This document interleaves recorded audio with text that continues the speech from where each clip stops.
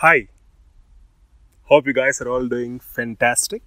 So, today let's look into some amazing tools for transforming your preparation to a whole new level.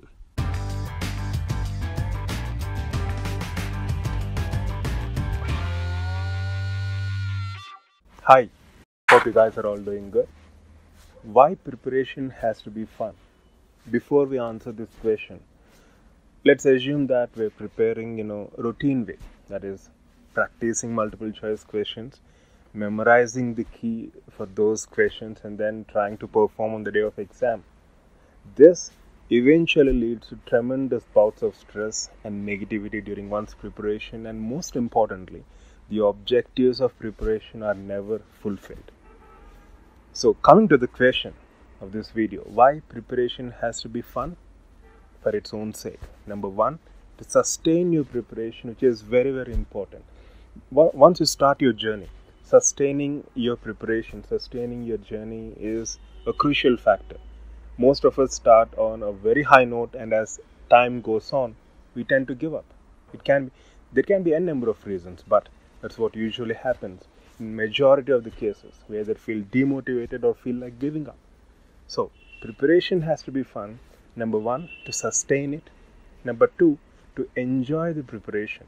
Because only once you enjoy, then you can create greatness out of it. And third, to meet the objectives of preparation, that is, to understand the given subject or literature and try to apply it clinically. Because the latest trend is all about clinical application, trying to understand the given concepts and to be able to apply them in a given clinical or case-based scenario. So, to meet these objectives, preparation has to be fun. And it's easier said than done? Not at all. After understanding that preparation has to be fun for its own sake, to sustain, to enjoy, and to meet the objectives of preparation, how do we actually make our preparation fun? In fact, we have some amazing tools, both related to work and related to break. In fact, when I say tools for break, this is usually underestimated because the only focus for most of us is the work. That is to be able to practice more multiple choice questions, to be able to study for long hours, right? To be able to refer as many references as possible.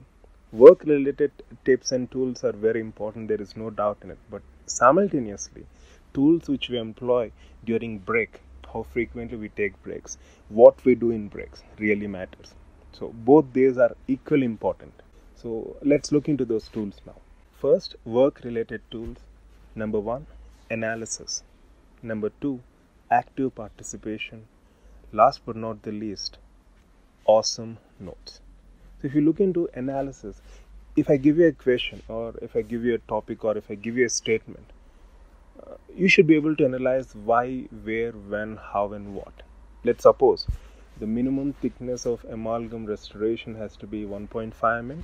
So why only 1.5 mm? What happens if it is less than 1.5 mm? And where at all is this restoration indicated? And how do you correlate that clinically or practically?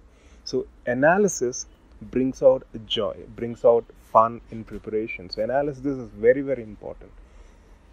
Keep asking yourself these questions. Of course, it's time taking. There are no shortcuts, and if you are looking for quick fix solutions, I'm really sorry, that's going to lead to a disaster. It will never allow you to fulfill the objectives of preparation. No quick fix solutions. The standard way of preparation is to go through standard references only, right? So analysis is one amazing work related tool which you can employ. Number two, active participation. No matter what you do, active participation enables you to take your preparation to the next level. If you're passively going through literature, if you're passively going through some other notes, then it never helps you enhance your preparation. And moreover, whenever there is any challenging question or whenever there is any case-based question, this passive preparation approach will only let you down.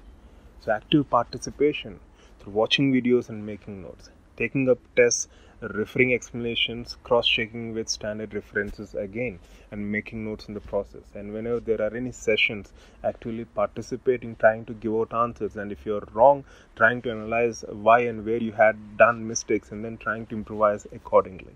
So active participation is another amazing work-related tool. And finally, amazing notes. When I say amazing notes, it's not notes prepared by someone. It has to be your own customized notes, because when you prepare your own notes, you prepare it based on your level of understanding, based on what you feel is important, given the number of MCQs you practiced, given the literature you had gone through. So it has to be customized. And no matter what you prepare, this customized notes of yours is going to help you enormously, especially during your revision phase, where it not only saves time, but also most importantly enhances your confidence. So these are some of the work-related tools. And coming to break time, there are some tools which, when implemented even during breaks, will take your preparation to a whole new level. First one is visualization. So suppose you're taking a break. Just close your eyes. Visualize yourself in a position where you want to be. You secured All India rank 1. You are successful in your own way. And how do you like to see yourself in the next 1 year, 3 years, 5 years? And when you are there, how do you feel? How do your family feel? How do your friends feel? Just visualize. Close your eyes. Visualize. Believe in what you're visualizing 100%. It's an amazing tool. It's going to transform your preparation, take my word. And apart from visualization, physical activities. It can be anything. It can be walking, running, gardening, painting, any activity based on your choice, based on your passion, which helps you stay engaged mindfully, and most importantly, it serves as a positive distraction. It's nothing but you're recharging yourself, so that once you start your preparation again, you can restart with renewed enthusiasm. And finally, meditation. So this is something which I personally enjoy doing. Meditation, the moment we hear the word meditation, we think it's complex, we think it is something which we cannot do, but take my word, it's a very simple procedure.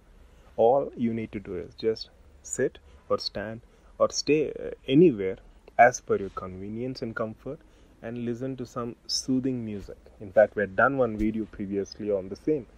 Just close your eyes, listen to this soothing music of yours, and then do not restrict your thoughts. That's it.